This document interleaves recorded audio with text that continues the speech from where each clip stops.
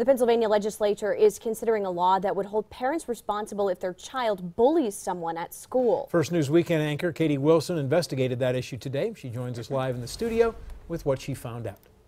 Yeah, the bill would hold parents responsible financially. They could face up to $500 if their child's continuously bullying. As you might expect, that's getting mixed reaction.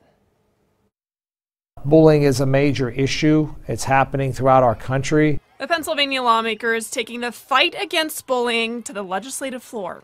Representative Frank Burns introduced a bill he says holds students and parents accountable. It's a three-strike system. Strike one, the school informs the student's parents how it handled the bullying situation.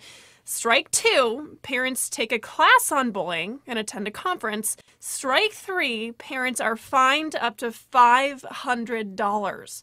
State Representative Chris Sonato's all for it. It brings the parents, the student, and the school together. They actually are sitting down and coming up with a plan to say, hey, this is wrong, don't do this. Jennifer Kelly of Mercer County doesn't see that teamwork in the bill.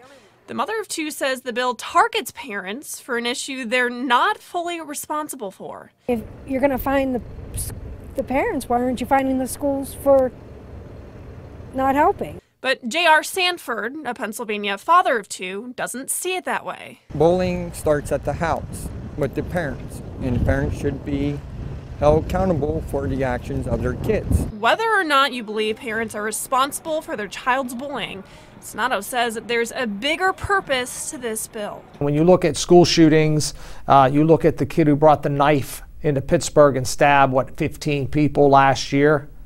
He claims he was bullied. Sonato hopes attacking the bullying problem could potentially save lives. To be able to try to do something that may prevent a tragedy from happening. I mean, that I think is the most important part of this.